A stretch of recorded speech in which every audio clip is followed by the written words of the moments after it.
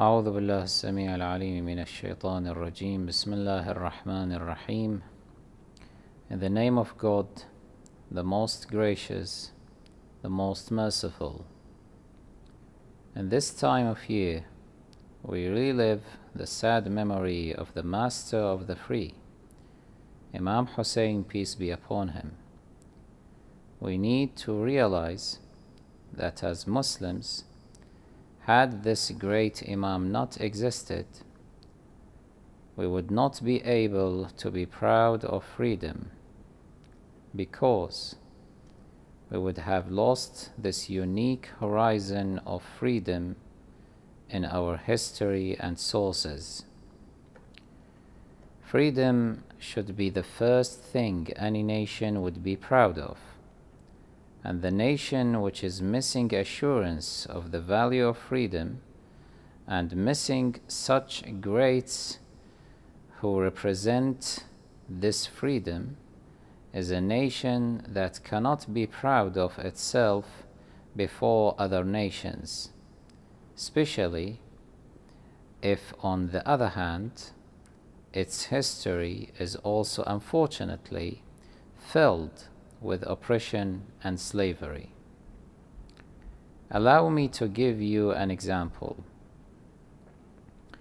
The English nation, despite its religious and political history, being filled with teachings and laws towards the farmers and the poor, which made them slaves to nobles and pastors, and despite its history, especially in the Middle Ages, being filled with the harshest display of aggression and oppression, as the kings, motivated by the priests, used to punish anyone who disagreed with them by cutting their body parts or burning them alive.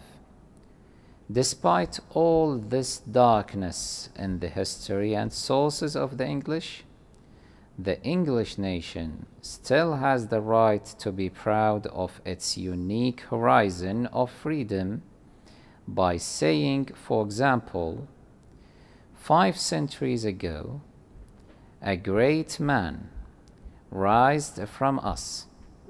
He is the Bishop John Hooper, who stood by the side of the poor and the weak against the oppression of the king's powers, the nobles, and the hypocritical religious clerks. When he was sentenced to be burned to death, just before they burned him, he said, "Carry on with your ruling.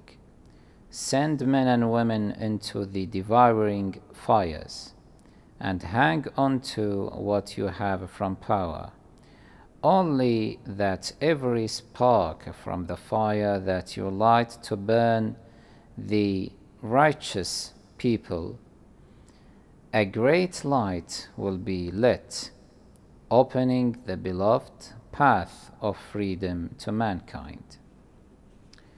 And this is what actually happened.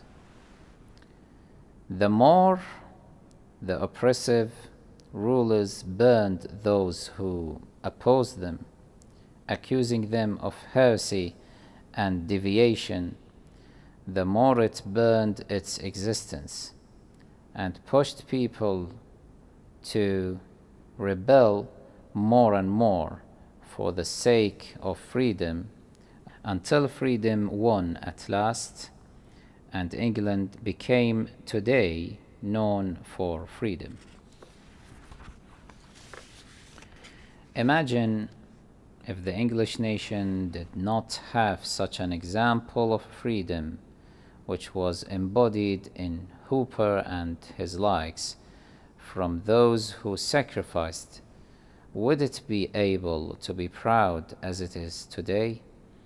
And would freedom be victorious in this spectacular image?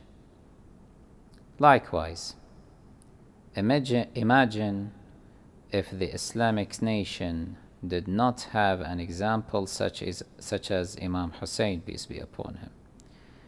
How can it be proud when, on the other hand, its history is full of monstrosity, oppression, and tyranny, whereby we have a tyrant such as Abu Bakr, who burned people alive, a tyrant such as Umar, torturing people with monstrosity, and a third tyrant such as Uthman, looting public wealth and distributing it amongst his close ones, leaving the average Muslim in hunger and poverty, and a war criminal such as Aisha, who caused mass death in order to take over towns and money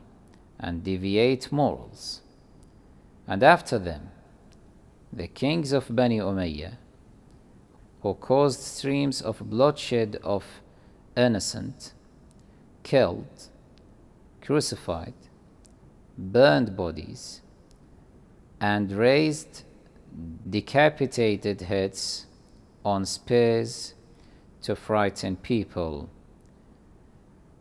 They were supported by all the hypocritical religious clerks as they brought them false religious excuses to carry out their deeds.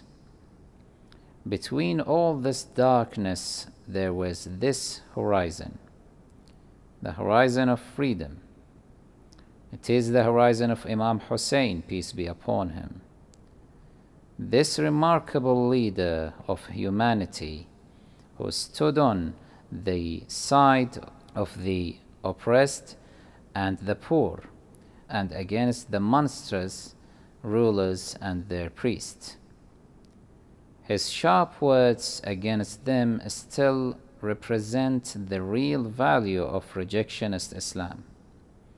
He pointed his words towards the religious clerks, saying, "As for the rights of the weak you have disregarded, as for the rights which you think you deserve, you have claimed." He means that these religious clerks disregarded that the weak used to suffer from deprivation of rights, for all these clerks cared about was to ask more wealth and authority for themselves from the rulers, claiming this was their right. It was a foul market. A religious clerk would sell his religion and his humanity to the ruler in exchange for wealth, women, and land. They would pass religious laws for the rulers as they pleased, to empower their empire, even if that meant allowing killing and torture, all to fill their pockets with money. Imam Hussain, peace be upon him, called for freedom and rebellion from oppression. It was normal for these hypocritical religious clerks to oppose him, some of which did not even have the bravery or discipline to admit the true reason for the opposition, which was to benefit from the authority. So they claimed their opposition towards Imam Hussain, peace be upon him, was to protect themselves, as siding with Imam Hussain, peace be upon him, against the rulers meant endangering their lives, and that their tribes who had alliance with the authority wouldn't approve of their rebellion, so would therefore turn against them and punish them, which was a great risk for them. Here was the mighty stand of bravery from Imam Hussain, peace be upon him, as he called for sacrifice and risk, rebuking their foul ways, calling out, "How can you expect God to grant you paradise and make you neighbors to the prophets without risking your lives, without giving money to the weak, without your tribes opposing you because of you demanding your rights? You do not have mercy on the blind, dumb, and ill, nor do you help the oppressed against the oppressor. Rather, you ignore them and get closer to the oppressors and flatter them. You see them betray the teachings of God and his messenger, and still do not rebel. I fear for you from God's nemesis." This call from Imam Hussain, peace be upon him, found its echo with only a few noblemen. However, he did not retreat from this humane revolution. He insisted in confronting this tyrannical authority and the hypocritical religious clerk. It was known that they would rule him with death, but he did not care, as he knew that his death would achieve his goal, which was freeing the nation bit by bit due to what would be done to him. Moments before his death, he advised his killers with those words that shake the hearts, saying, "If you do not believe in religion and do not fear the punishment of Judgment Day, at least be free in this life of yours." It is freedom then, the freedom which Imam Hussain, peace be upon him, wanted in people, even if they did not believe in religion. That is because there is no value to religion without freedom, as freedom is what righteously guides us to the true religion. But Imam Hussein's advice did not get to these monstrous killers. Likewise, as advice does not affect today's terrorists, for example. Those monsters previously killed Imam Hussain, peace be upon him, claiming he is expelled from the religion, and today's terrorists also kill the innocent and claim that they are expelled from the religion. And this is how the true meaning of religion is changed.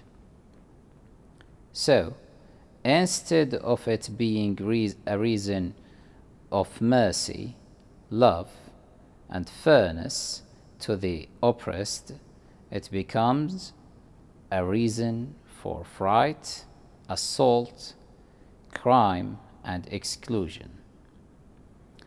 It is down to all Muslims to return to Imam Hussein's teachings and learn the value of freedom, to rid themselves of this depressing and disgusting heritage.